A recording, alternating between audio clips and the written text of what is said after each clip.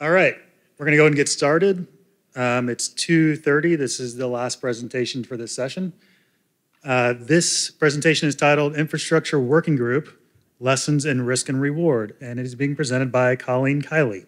Colleen Kiley is the GIS Coordination Program Manager for CGIA and supports all of the GICC's committees and working groups.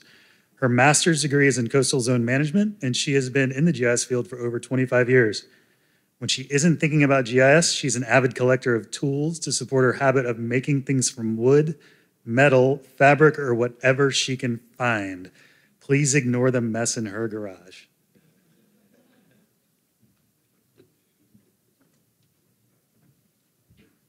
Thank you. So to get started, a raise of hands, how many of you have had some kind of cable laid in your neighborhood in the past couple of years?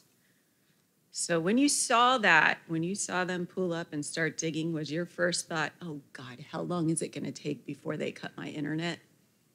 There is a very good reason for that, and I'm gonna start with the Common Ground Alliance, which is a group that's dedicated to preventing underground utility damage and promoting best practices. So each year they put out this DIRT report, the Damage Information Reporting Tool. And on that tool, the 2020 report, they reported 385,000 damages to underground utilities. And the majority of them, 198,000, were to telecom assets, and the majority of the damagers was the telecom industry. So the CGA estimated that these damages cost $30 billion in societal costs, including facility repair, property damage, medical bills, and cost to business interruption. So this is a big, expensive problem. And I'm gonna go into next how North Carolina became interested in this issue. So it started out in 2019 when the GICC, the Geographic Information Coordinating Council, went through a year-long process of discussing the topic at 3 of its quarterly meetings. So the local government committee, the private developers, and the emergency management community all expressed an interest in understanding access to infrastructure data. And what followed were presentations by stakeholders and a legal review of existing open data laws and the limited case law on the subject in North Carolina. At the next meeting, they had a facilitated discussion on infrastructure data and access to it and use cases. And from that discussion, they learned how important infrastructure data is to the economic development community, to emergency response, transportation planning, and other important activities. So the many inconsistencies and unknowns in these discussions led to the development of the Infrastructure Working Group, and which began meeting in late 2020. So finally, the preliminary findings of this report were presented to the council late last year. And I'll go through some of the issues that came up during that facilitated discussion. So the GICC chartered the working group under its technical advisory committee to investigate industry security concerns, regulations, policies, and best practices, and to document layers that can and cannot be shared. And one of the biggest problems that the GICC discussed was that there's no single source for infrastructure data for people to go to. There's no way to tell without having them marked what infrastructure data exists on a site, and contacting the providers can be difficult. So each provider has its own way to request data, and that may not be written down. It may be difficult to understand. Data can be provided in many different formats, which makes regional projects very difficult, because if you're getting it in CAD format in one way and a PDF in another way, and maybe they're giving you a GIS file someplace else, it's hard to stitch that all together. So the GICC members were quite interested in this topic, so we had a lot of them on our working group, and we filled it in with a wide variety of stakeholders within North Carolina. We brought in county and municipal stakeholders, so we tried to get folks from urban, developing, and rural counties. We brought in utility providers, and then we brought in transportation, private development, and some other folks from the state. So the tasks for this working group that came down from the GICC were to document common layers, investigate security concerns. The things on the top line here, they all came from GICC discussions and needs. The bottom line came from discussions with our local government committee and their members and what they needed. And the very last one, that data sharing methods, is really kind of the glue that holds it all together. So the group looked at 5 different categories: electric, water, sewer, stormwater, natural gas, and telecom. And they asked for each of these categories things like, what types of infrastructure fall into the category? Are there existing statewide layers? Who manages or produces the layers? Who needs the data? And is the infrastructure data widely produced? So is it something that's just produced in some instances, or is it something that everybody that provides a electric service produces that kind of data? The process that they went through was to gather some use cases. They collected them from both users and providers. We engaged the State GIS Users Committee, so that's the group of state GIS folks, the local government committee, and our federal interagency committee there. So we reached out to as many as we could. We held interviews with data providers and data users, industry organizations, statewide experts such as the 811 board chair. And based on those discussions and our research, the group surveyed data producers to collect information on what data they produce and how they share it. And they also gathered information on disclaimers and data sharing agreements based on feedback and requests from the local government committee. So let's take a quick look at what we learned. Very first thing is this was a messy process. It surprised us all. Some of the things that happened here have never happened in the history of our coordination program.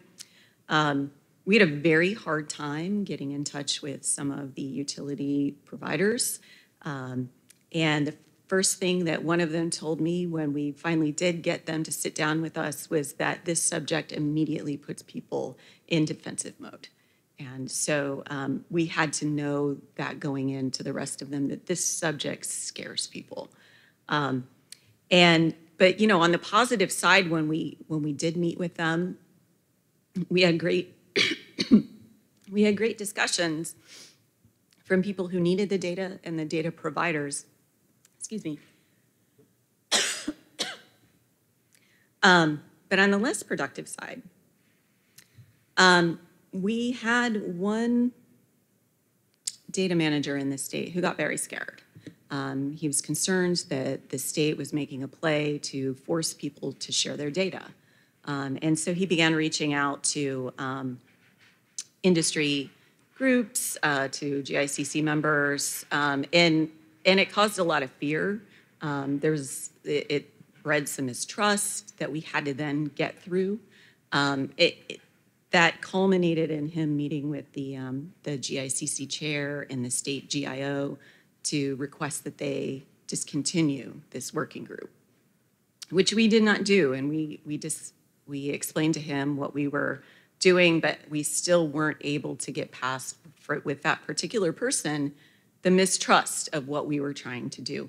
And that resulted in one of our working group members pulling out, which was a huge loss in my opinion, because this particular working group member had a very particular perspective as someone who did not share any data publicly. And that was something that we needed to be able to document and understand why everybody shares data in different ways so that we could present those different perspectives in our report. So what we learned is that when we went out to solicit information from people, we needed to approach them and say, hey, we're interested in understanding the security concerns around sharing data, so that they understood that we weren't trying to make them share it. So then the other thing that we found is that given the exact same data, two different organizations are going to share it in two different ways. And I'll show you a little bit of this later in this presentation. It's really an evaluation of risk. People do their own risk assessments. They may be based on things like physical risk from damage, positional and attribute accuracy, completeness, appropriate scale, inference. So can someone use the location of features in one layer to infer the locations of another layer that they want to damage? And then other things like cost to respond to requests when your infrastructure is damaged, the cost of losing development opportunities to other areas who may have open data, inefficiencies in your current way of sharing data that may create silos and prevent you from working efficiently. So what we found is this isn't black and white. People are coming down, they're evaluating their situation, their data, and what they need, and they're making a decision on whether to share their data. And so just suffice it to say, this is a complicated subject. Layers we thought no one would be worried to share. We found out there were reasons why people weren't sharing them, and I'll get into some of those as well. One of our main goals was to understand why data is shared the way that it is. Why were some people putting it out there for everyone to see and other ones making you file 3 forms of ID just to be able to get to their data? So let's start with open data sharing. We put out a survey to data providers, and we asked them a lot of questions about how they're sharing their data and what they're sharing and why. And these are some of the exact responses that we got. So the first one here is we have very few requests now that we're sharing the data, so it saves us time. We also have that prevention of damage is another benefit of why they're sharing it. There's a positive impact on development. We heard from developers that if they're trying to decide between 2 places, one with open, one that's not, and they need to make a split decision, they're going to go with the one that they can see can support their development. And finally, this last one was one that I hadn't really thought of, but it makes a ton of sense. If you're sharing your data publicly, your people are not responding to requests for that data. They can take their time to improve the data and make it more accurate.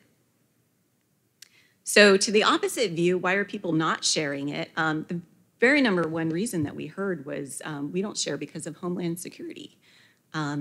And the other phrase that we heard a lot was domestic terrorism. And you can see from this that even though you may have data that's shared publicly, when you get a new manager and they perform that risk analysis, that may not stay the same.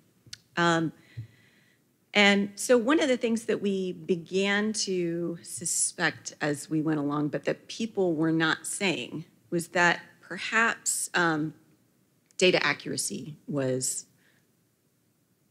actually one of the reasons why people were or were not sharing their data. And that wasn't what they were saying when they were asked, why don't you share? So that same survey that we put out, based on our interviews with people, we gave everyone a long list of reasons why we'd heard people share and don't share data. And we asked them to mark everything that affected why they do or do not share their data. And what we found was the majority of the responses that we got were from water utilities. So I'm going to give you the bar charts from that. And what was the number one reason? It was not homeland security. It was data completeness, followed by attribute accuracy, and then location accuracy, which was tied with physical infrastructure security. So the top 3 relate to data quality. And these were not just the answers from people who do not share their data, they were the answers for people who do. So what that tells me is when your data is good, This influences why you may want to share your data. And when your data is bad, it may influence why you do not share your data. But you're not gonna, I mean, most people aren't gonna be bold enough to say, well, I don't share my data because it's really crummy. They may say, well, it's because of Homeland Security. So I consider this a really positive thing, because if we can help people make their data better, then maybe we will get to the point where more people are able to share their data if they want to. All right. So this was another thing that came up, and I think that we've all wondered about this question. You can see plenty from the air, so why the heck won't you share the data? I mean, we can see it. We can walk by it. Okay. And then one of the most descriptive answers that I got was, it's the difference between giving Timothy McVeigh the plans to the federal building and making him scope it out. So in other words, hopefully if someone's scoping this stuff out, they're gonna be seen in the act and maybe caught beforehand. But they don't contest that, you know, somebody can see it and just do something. All right, so another view was this, you know, they just don't wanna make it easier to infer network junction points that may take out the whole system. Okay, so I'm going to move on a little bit faster now. One of the things the group discussed was the possibility of developing a secure portal for where data users can log in and gain access to the data. This is actually happening at the federal level. So this is something that we hope that maybe in the future we can bring to North Carolina, but at this moment I think we need to build up our data a little bit better. So some of the gray areas that we get into, one of the things the group found was that there are no best practices really out there for GIS data for utilities. What we found was that the best practices focused on physical security, and when data was concerned, it was really more about securing your files, not about the actual data and the drawings and the GIS system. So this was one of the areas that the group fell short, just simply because we could not find any resources for it. Another thing that we struggled with was if you're going to share your data, how can you do so? What are the appropriate level of detail and the correct balance between usefulness and protection? So we found that there's two real ways people are doing this. They're buffering or generalizing their data to show it, or they may be just using scale. So on the left here, you see an example of Duke Power using buffering to show their easements. And on the right, you're seeing scale. That's the National Gas Pipeline database. You go on there, they will only show you the county that you're in. But take a look at this here. This is an example of the federal system that is showing the exact same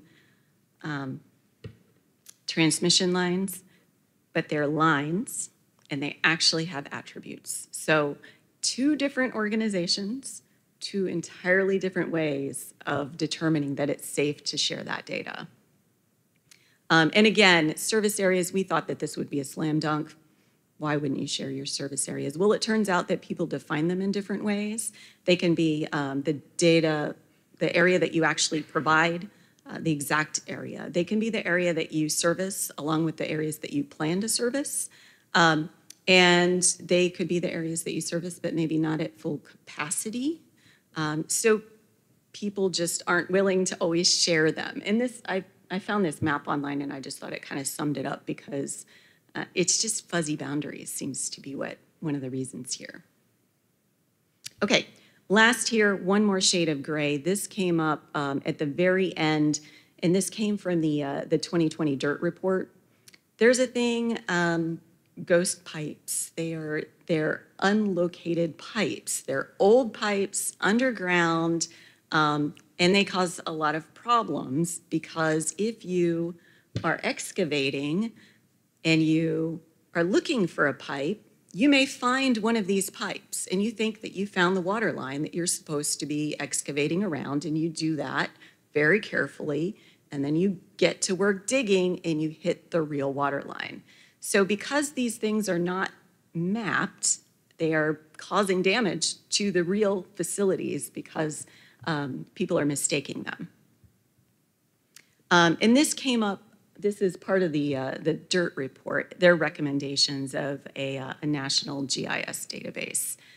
So I think, we would love to work that way, but notice the second paragraph there, that the geographic coverage and volunteered information from stakeholders and asset owners is paramount to the success. And that really means getting everyone on board. Okay, so the working group came up with two different sets of recommendations, one for data providers and one for the GICC. So the data providers, you'll notice here that we do not recommend. There's no specific recommendation to share your data here. What we concentrated on were recommendations that would make it possible for you to share your data if you wanted to. So coming up with things like your best practices, metadata, documenting your process, making it easier for people to know how to get your data, whether it's internally or externally, working on your accuracy of your attributes and your location. And then finally, the last part is for those who have a need, developing regional data sharing partnerships. And for the GICC recommendations, the first is to revisit this periodically because, as you all know from news, this changes all the time. We have all kinds of new events that may change the risk analysis. We also would like to engage more industry stakeholders. We had a difficult time bringing them into the conversation sometimes, and we would love to have more of that and some stakeholders who will introduce us and put others at ease so that there's not mistrust in what we're trying to do. Finally, we had a lot of folks within the local government community who wanted help with metadata. So specifically tasking the metadata working group to help them with that. And finally, monitoring funding.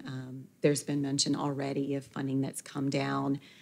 So for folks who are looking to do better mapping or improve their accuracy of location or attributes, getting them in touch with the right kind of funding. And that will be it for me today. Any questions?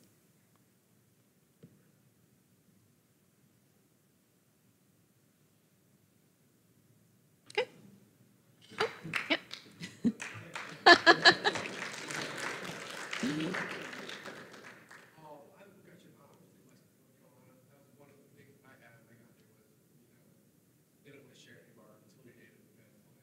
Yeah. What's the kind of norm that you're seeing, I guess, throughout North Carolina at the federal level? I mean, the federal, when they show more, it's kind of really just high-level view. Is it kind of do you request it, or is it just? It's all over the place. It really, that's one of the things we found is it is absolutely all over the place. You have folks, we had folks on our committee that are completely open data shops. Carrie, they share it all. We had others that were completely closed data shops. They will not share it. They will give you a piece of paper. So it depends. I was talking with somebody who worked on that Highfeld site because it really seems to me that if the federal government has decided that it is safe to share your transmission line data, then I feel like that should be something that everybody should share similarly across the board. But it's, I mean, like you saw, it really just depends on who's got the data and what their comfort level is.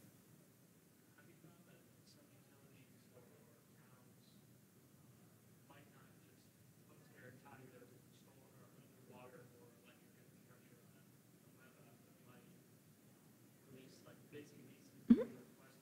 Yes. Mm-hmm.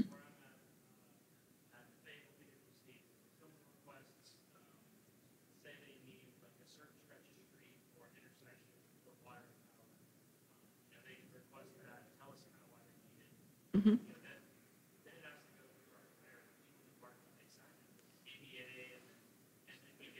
Yes. That's a common one. That was one of the major ones that we uncovered. When we asked people about their data sharing practices, there was that process, which we kind of called like a closed data process, where you're getting a file of only a specific area. Then you had the open data process, where maybe it's on a website. And even within that closed data process, there's various different ways. Some will give you the whole area, some will only give you the work area that you're on. But what we did discover when we asked people was, have you ever turned down a request? And what we heard was no. So people can get the data according to the ones that we talked to, but you just have to maybe go through a long process to get it.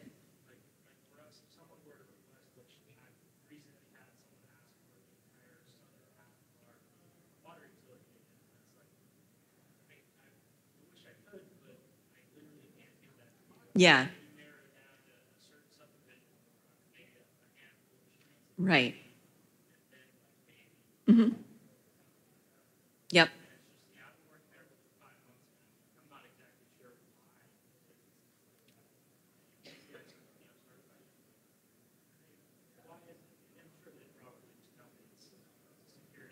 Mm-hmm.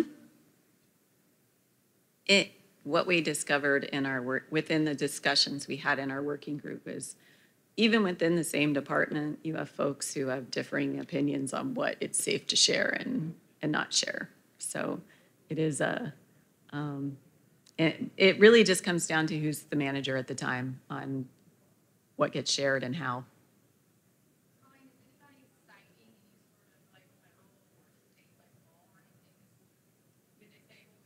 Yeah, there is like a federal Homeland Security statute, and that's sort of what they cite, but it's fairly vague about how it defines utilities and what is considered protected Homeland Security stuff. And that's why people interpret it different ways.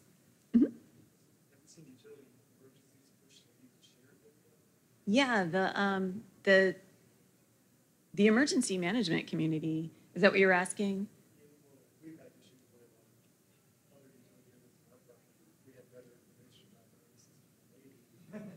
So we don't troubleshoot, gas line, which could be catastrophic. Yeah. Yeah, and I mean, that kind of gets down to the mapping is partially the issue here, is getting that better mapping. Right, right. Mhm.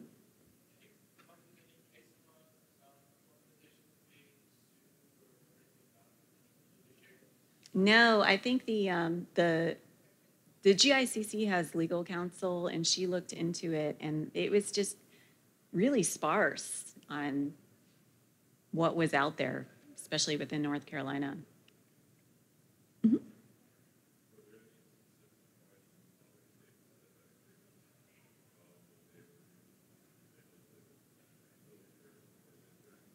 Are you asking, were there other states who have? No, no. There is, well, Michigan does have a system. I'm not entirely familiar with it, but I know that they've got an initiative to try and get their utilities mapped. I don't know whether it's public. I don't know how far along they are, but they're the only one that I can think of. I gave this presentation at a national GIS, like GIO kind of meeting, NISJIC, and nobody there other than Michigan had started something like this.